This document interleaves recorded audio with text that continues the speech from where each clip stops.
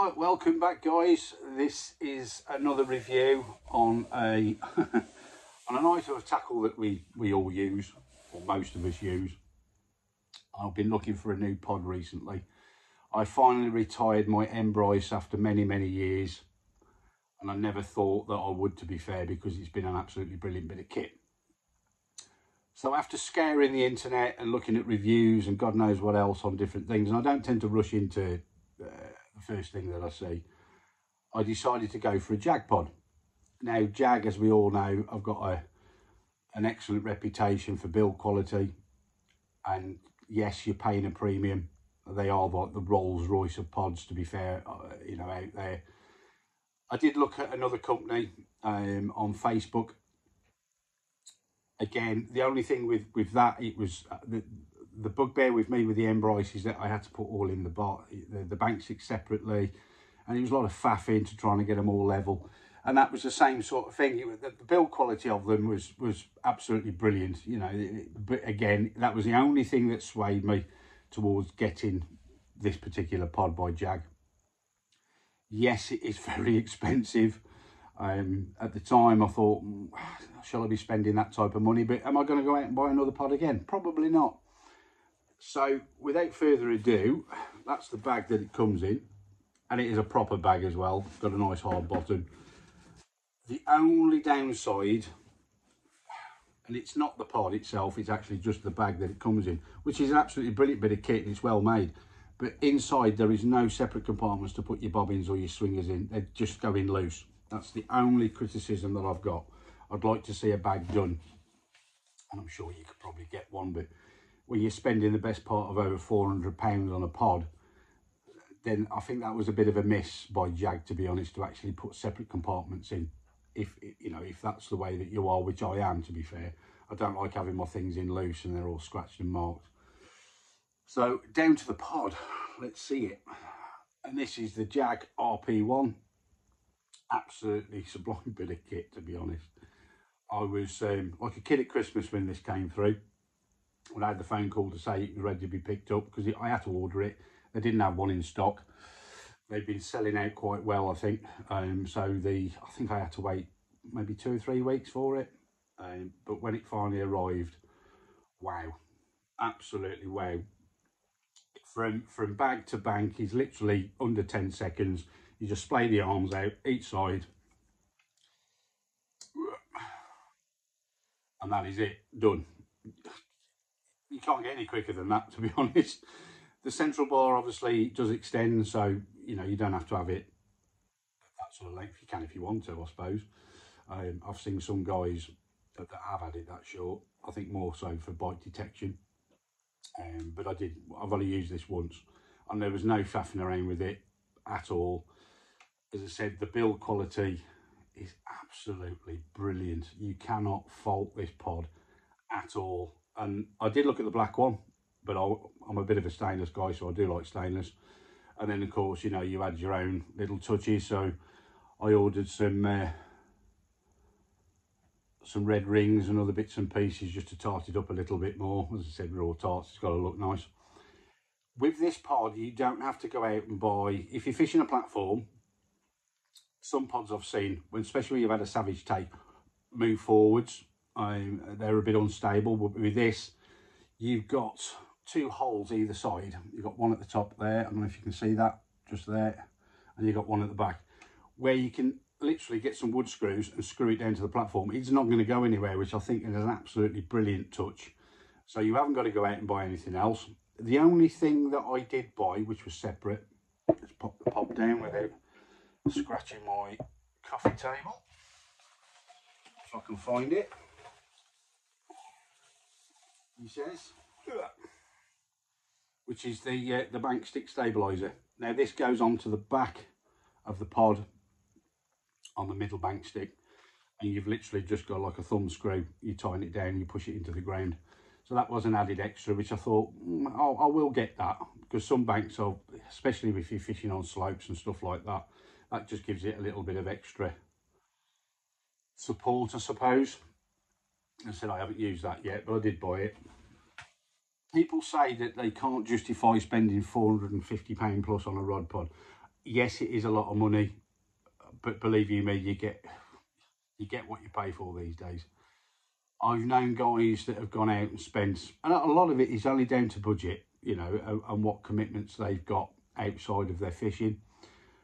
But most of them have moaned that things have broken, especially cam lock systems and things like that.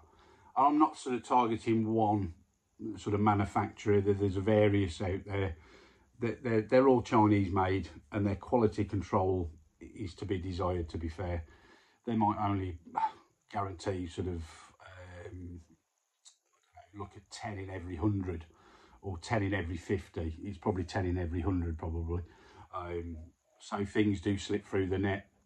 A good friend of mine, he hadn't had the pod very long, and the cam lock system broke on it. He couldn't level it off properly. We had to sort of cobble it together. It's not what you want to be doing when you've got, you know, sort of 2, 3, 4 days to your disposal, messing around with a pod because it's broken. It's just false economy. He had to go out and buy another pod.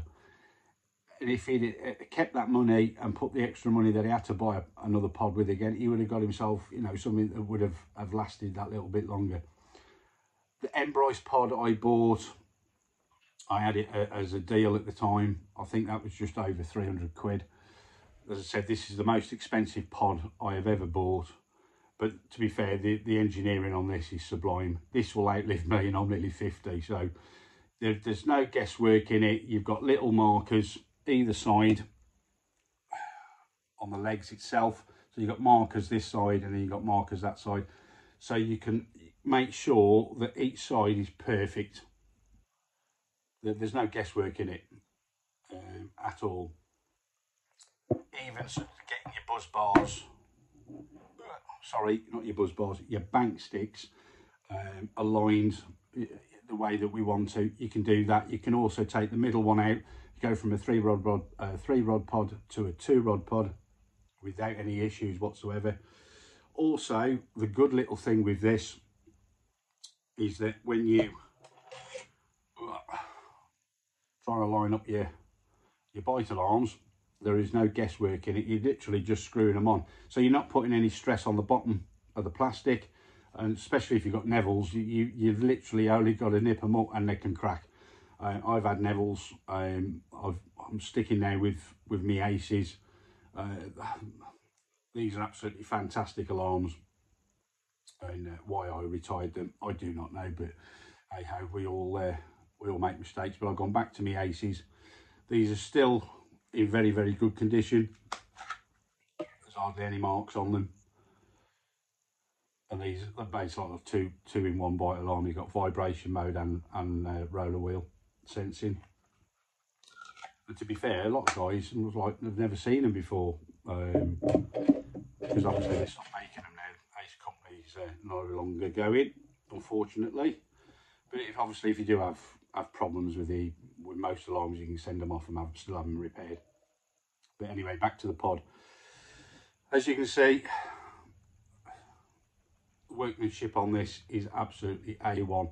So if you are in the market for a pod that is literally going to outlive you, I highly recommend this rp1. The Jag Nano is an absolutely brilliant bit of kit, which I did also look at, but I went for the rp1 basically because you can just fold everything back up. There's no issues with it, and that goes in the bag as it is. That's it. It's done. That's it, packed away. Is it worth the 450 quid plus that I paid for that? I think it's worth every penny. Not going down the route of buying something that's cheap. That is false economy, to be honest. As I said, everybody's budget is different, and I do understand, but my advice is, if you're going to buy a pod, buy a good one. Because to be fair, they're used quite a lot. So little cam lock systems, they wear, they break. They're all made from plastic, a lot of them. This is the reason why I always stick with stainless. Years and years and years and years ago, I had to save quite a long time, and I bought a Solar Globetrotter. Now, when that first came out, it looked like a piece of scaffolding bar with legs on it, but the quality of it was up there. Everybody wanted one, but again, the price range at that time, £300 plus, was still a lot of money. This is another step forward. The machining on that is on the RP1 is excellent. I cannot fault it one little bit. There is no fault I can find with that pod. The only fault I ever found was with the bag, that there is no single compartments in it, so you can store your bobbins or your swingers, etc., without them getting bashed around and marked. That's the only downside, and I think Jag did miss a trick out. It wouldn't take much just to put a separate compartment with a couple of Velcro tabs in it. But overall, I am very, very happy. If anybody else has got one of these pods and they've had issues, sort of comment below. Do you think it's worth the money? Would you purposely go out and spend £450 plus on a rod pod? Personally, I think it's worth every penny. But I like to hear other people's comments on what they think, on what their choices are. As I said, everybody's budget is different. Obviously, they've got young families, etc. And if you're only going every now and again, then yeah, that's fine. I haven't got a problem with that. I haven't got a problem with the cheaper pods, at all. It's just that the build quality is just not there. So if you've got one of these pods or you are aspiring to get one, believe you me, you will not be disappointed at all. No fault with the pod at all. I just can't find one. And that's rare these days, to be honest. The only fault was with the bag. So if you're in the market for a rod pod, I would check out the Jag range. It doesn't have to be the RP1, it could be the Nano, whatever it is, even the separate buzz bars and bank sticks. They're just another level. So they're out going to live most people, I think, to be honest. So if you're in the market, check out the RP1. Cheers, guys.